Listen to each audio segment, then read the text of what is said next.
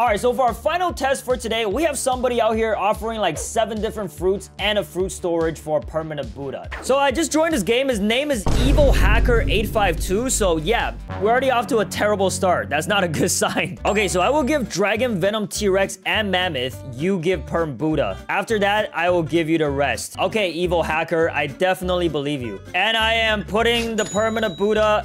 Oh, I just gifted it to him by accident. Whoops, I gave you the Buddha. Can you still trade me? Yes, I still trade. No way. I'm not the kind of person to steal something. Bro, he's actually gonna do it?